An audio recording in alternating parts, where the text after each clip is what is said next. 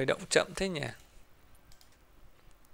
Rồi khi mà chúng ta khởi động lên thì bất cứ một cái phần mềm làm video nào thì nó cũng sẽ có khoảng 3 cái khoảng trống như thế này, 3 cái giao diện chính, 3 cái khung làm việc. Cái khung thứ nhất là cái khung để mà chúng ta cho những cái nguyên liệu ở đây, ví dụ như có thể là ảnh, là video, là âm thanh, đúng không ạ, là chữ, là text, là rất nhiều thứ khác để chúng ta cho vào đây. Tiếp theo là chúng ta sẽ có cái khung này để chúng ta làm việc. Ví dụ cắt ghép như thế nào thì chúng ta sẽ cắt ghép ở cái khung ở bên dưới này. Đúng không? Thêm những cái thành phần gì hay là video nó chạy như nào thì chúng ta sẽ có ở dưới cái khung này. Và cuối cùng thì nó là cái khung ở phía này thì nó sẽ là cái để chúng ta nhìn xem là chúng ta đã chỉnh sửa như thế nào. Ví dụ bây giờ Thức sẽ lấy một cái video ra. Đó. Một cái video ra.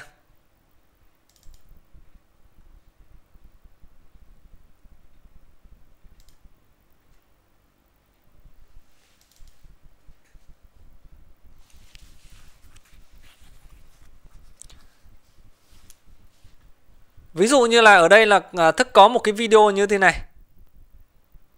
Đó. Cho cái video này vào. Đó. Thì đây là chúng ta đã add một cái file vào đây rồi. Và sau đó thì chúng ta sẽ kéo xuống đây này. Đó. Chúng ta kéo xuống đây một phát là nó đã xuống cái video này. Đó. Chọn cái khung hình.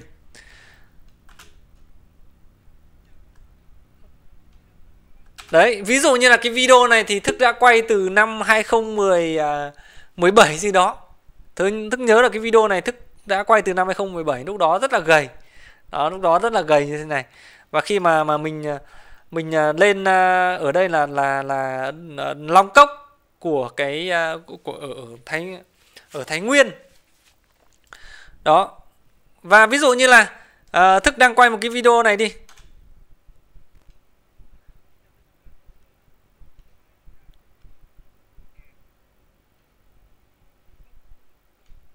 Ở Phú Thọ.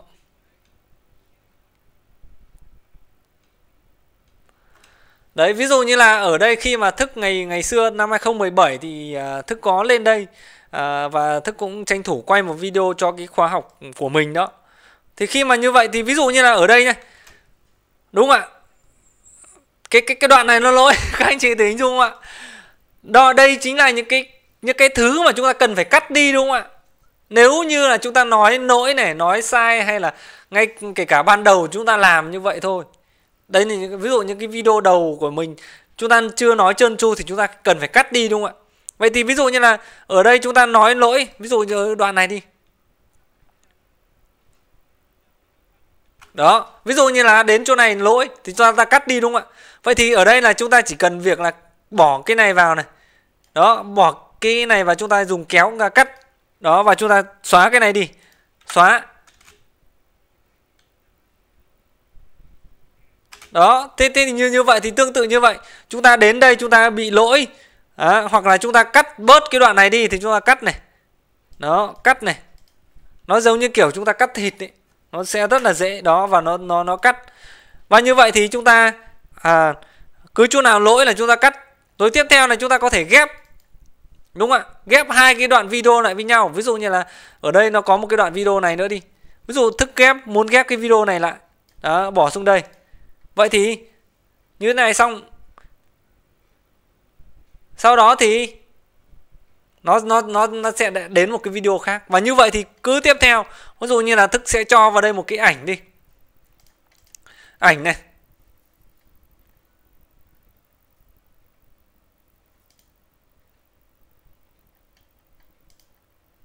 Ví dụ Thức cho một cái ảnh đi. Wow, có...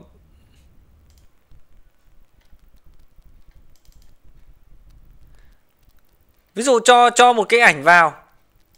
Đúng không ạ? Đấy, thì chúng ta cũng có thể hoàn toàn là ở đây chúng ta cho cái ảnh vào. Hay là bây giờ chúng ta sẽ cho một cái nhạc nền đi. Đúng không ạ? Vậy thì ở đây chúng ta có thể hoàn toàn cho rất nhiều những cái video, những cái nguyên liệu, nào là âm thanh, nào là hình ảnh, nào là chữ. Ví dụ bây giờ ví dụ ở đây là Thức vừa mới cho âm thanh vào. Đấy, cho cái âm thanh tiếng chim hót cái thứ vào đúng không ạ? Đấy, tiếng suối chảy. Đó. Ví dụ như là hoặc là bây giờ mình sẽ cho thêm chữ vào. Đấy, cho thêm chữ vào này.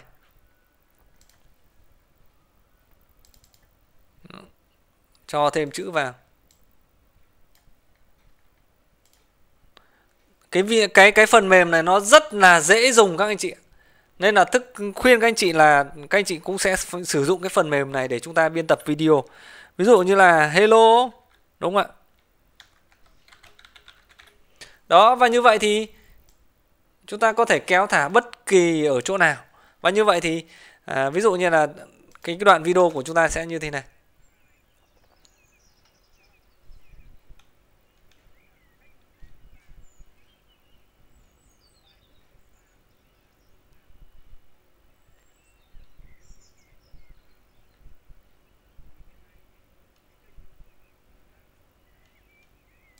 Các anh chị ơi, năm 2017 Thức cũng đã hướng dẫn cho rất nhiều người làm YouTube rồi các anh chị ạ.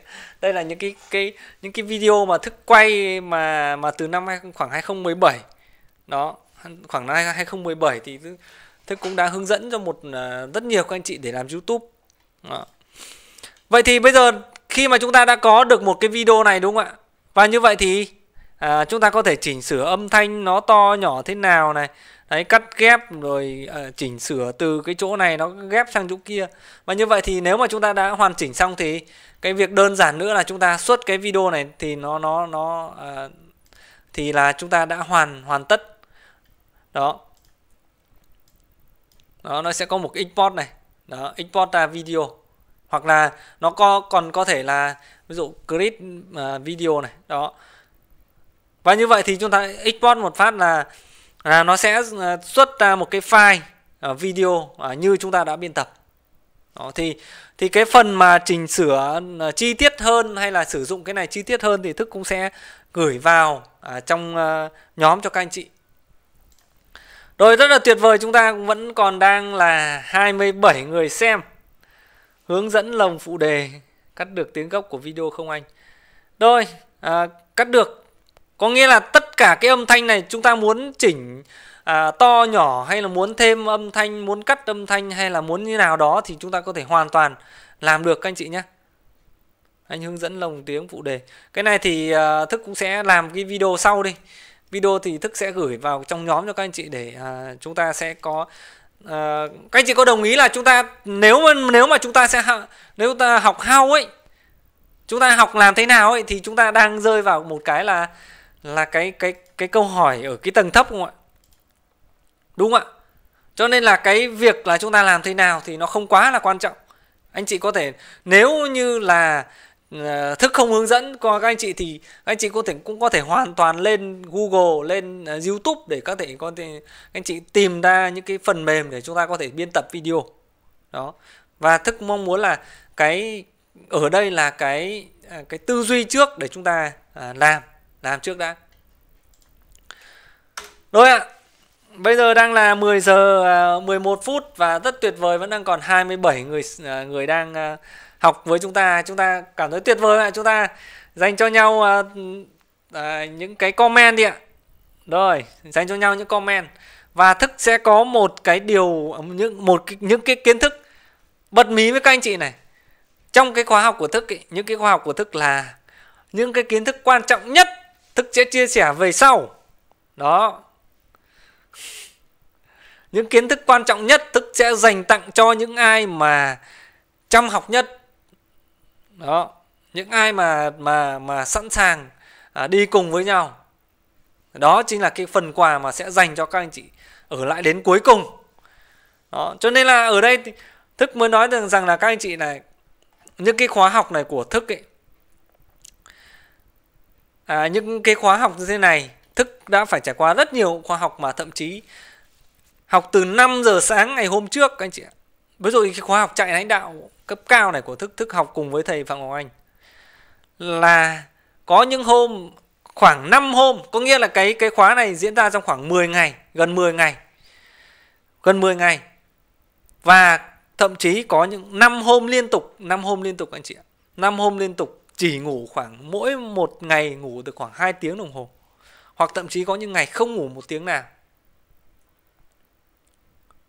Đó, cho nên là ở đây là rất là mong muốn là chúng ta đang học để chúng ta có được những công cụ mà chúng ta cần phải thay đổi ngay, các anh chị ạ. Bởi vì là nếu mà làm YouTube ấy, hiện tại bây giờ là bắt buộc chúng ta phải thay đổi rồi. Bởi vì tại sao?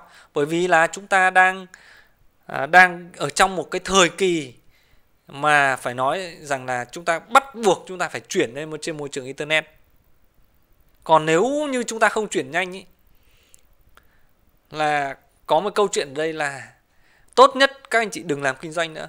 Nó có một cái câu, ở đây là một cái câu của tỷ phú nói nhưng không phải là của Thức nói nhé.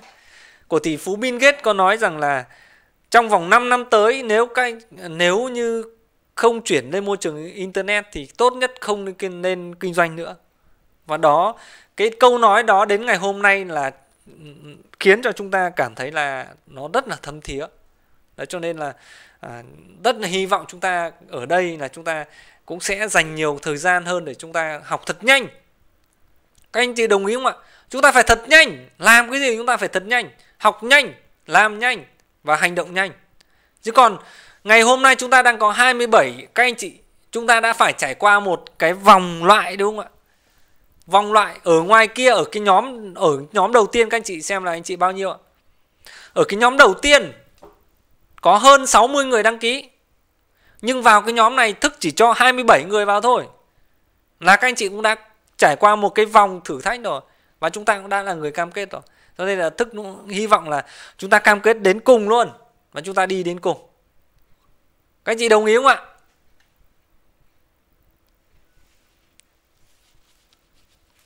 Đấy. Rồi, ok. Và như vậy thì đây là các anh chị này.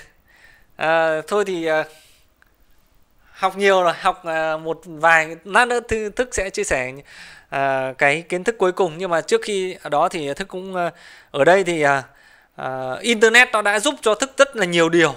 Thật sự Internet đã giúp cho Thức rất nhiều điều.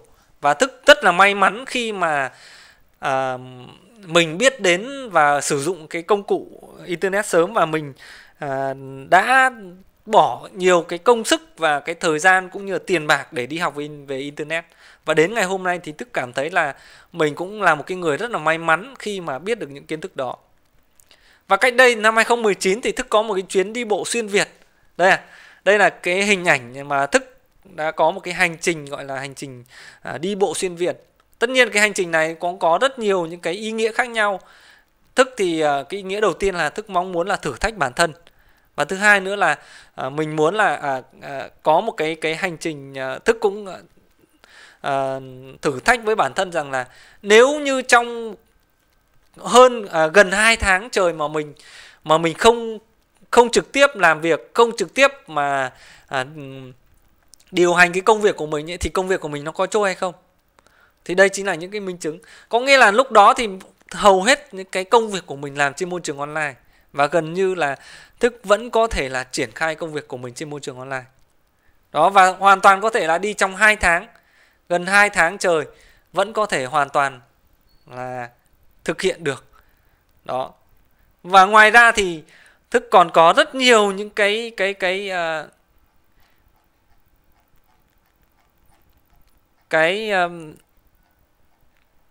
thực hiện được rất nhiều những cái chuyến đi khác mà gần như ở trên đất nước Việt Nam này. Trên đất nước Việt Nam này thì không có chỗ nào mà Thức không đi các anh chị. Đây, Thức sẽ cho các anh chị xem một số những cái hình ảnh.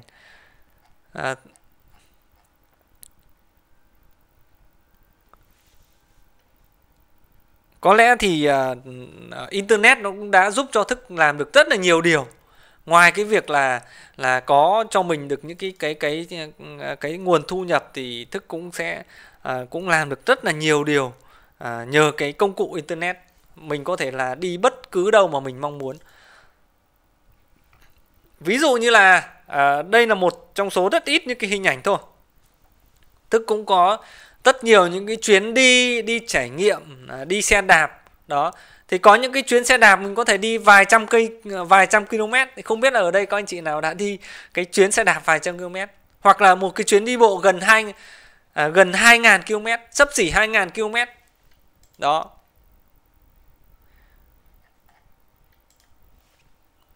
hoặc là đi nước ngoài, đúng không ạ? Đi đây là thức có thể là đi nhờ internet, thì mình có thể là có điều kiện mà mình đi Hàn Quốc này, đi Singapore này, đi rất nhiều những cái nước khác, rồi có rất nhiều cái nơi mà mình có thể trải nghiệm.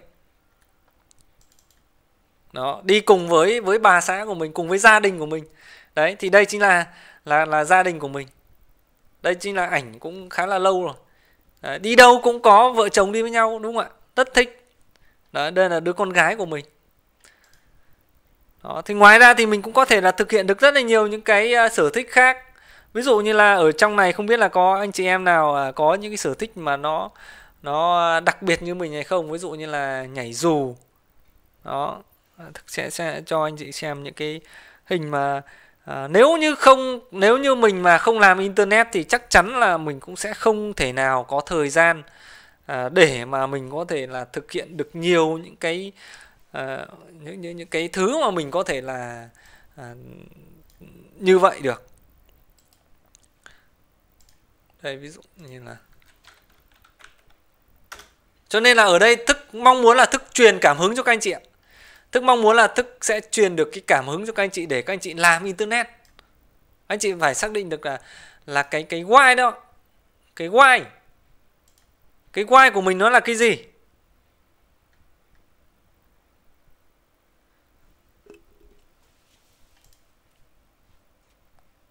Khi mà các anh chị có được cái why và các anh chị phải biết làm sao để mà các anh chị có thể là internet thì mới why internet, why YouTube thì các anh chị mới có được những cái những cái năng lượng để các anh chị có thể làm mạnh, làm nhanh và làm tới cùng. Đó, thì ví dụ như là Thức có những cái chuyến nhảy dù như thế này, đúng không ạ? Ngoài ra thì Thức còn thực hiện được rất nhiều điều khác mà thông qua cái việc mà Thức làm internet. Đó. Rồi thì ngoài ra thì Thức cũng đang là một giám đốc phát triển của BNI. Đó. Thì thì tháng 11 sorry các anh chị, tháng 4 vừa rồi thì Thức cùng với anh Nguyễn Văn Nam, đó cũng là hai giám đốc vừa mới mở được một cái chapter tại Bắc Ninh. Đó, BNI là một cái tổ chức mà kết nối các doanh nghiệp, đúng không ạ? BNI là một tổ chức các doanh nghiệp, thì ở trong Zoom của chúng ta ngày hôm nay cũng có một vài các anh chị đang là trong BNI. Thì rất là tuyệt vời, thì Thức cũng có được cái điều kiện mà được đến BNI, và vừa rồi thì cũng bản thân mình cùng với anh Nam cũng vừa mới ra mắt một cái chapter bao gồm hơn 50 chủ doanh nghiệp. Có nghĩa là BNI là một cái tổ chức kết nối các cái chủ doanh nghiệp các anh chị. Ví dụ ở đây là có chị Hồng này, chị Hồng đang là tổng giám đốc của Toyota Bắc Ninh chẳng hạn, Hyundai Bắc Ninh, hay là Toyota Từ Sơn thì có chị Hoa Toyota, hoặc là ở đây thì có rất nhiều các anh chị là doanh nghiệp rất lớn đang là tham gia với cộng đồng của BNI. Thì cũng thông qua môi trường internet thì mình cũng có những cái điều kiện để mình có thể kết nối được rất nhiều những cái người mà mình có thể là trước đây thì mình có thể là chưa từng là kết nối được, và thông qua cái môi trường internet và thông qua, và những ngày hôm nay đến thời điểm hiện tại thì chúng ta đang ở trong cái giai đoạn là giãn cách xã hội, đúng không ạ? Chúng ta không được họp. Nhưng mà đối với BNI thì vẫn họp như bình thường ạ. Đúng không ạ? Vào những cái thứ 5, thứ 4 hàng tuần thì những cái kết nối vẫn được diễn ra, và chỉ thông qua cái môi trường là online thôi các anh chị. Cho nên là các anh chị phải biết rằng là cái why online, why YouTube và why internet. Đó. Thì nếu mà các anh chị nếu mà các anh chị là đang làm doanh nghiệp thì các anh chị cũng có thể là kết nối với Thức để Thức có thể kết nối với cái cộng đồng những cái người làm doanh nghiệp như thế này. Đó. Rồi, đó chính là một vài cái để chúng ta có thể thay đổi không khí thôi. Đó, thì chúng ta sẽ đến một cái kiến thức cuối cùng. Đó, một cái kiến thức mà sẽ bao nhiêu trong số anh chị bây giờ còn 28 người, đúng không ạ? Rất tuyệt vời. bao nhiêu trong số các anh chị là mong muốn là chúng ta vẫn học tiếp đến một cái kiến thức cuối cùng ạ? Chúng ta học tiếp hay chúng ta nghỉ ạ? Tức có một cái rồi, ok, học tiếp. Anh chị comment đi ạ. Học tiếp hay nghỉ? Đúng rồi, chỗ này giống Phù Khê. Đúng rồi, cái này em tập ở Phù Khê. Tập nhảy dù ở Phù Khê. Có nghĩa là ở đây là Phù Khê thì cái đợt trước thì chưa san lấp mặt bằng, thì ở đấy có một cái bãi nó rất là rộng và đón gió rất nhiều, nên là anh em ở cái câu lạc bộ dù lượn thì có ra ngoài đấy để tập. Học tiếp đúng không ạ? Rồi, ok, rất là máu đúng không ạ? Rất tuyệt vời. Rất là tuyệt vời. Có những cái khóa mà thức dậy đến 12 giờ đêm các anh chị ạ. 12 giờ đêm vẫn chưa ai muốn nghỉ không? Rồi, học tiếp nha. Rồi, thế thì bây giờ là chúng ta sẽ có một cái phần gọi là nghiên cứu từ khóa. Đúng không ạ? Phần này hôm nay là mới là cái mà để chúng ta chốt của ngày hôm nay. Tất cả những cái thứ mà chúng ta đều học ấy, chúng ta đều làm ở trên internet, nó đều liên quan đến nghiên cứu từ khóa.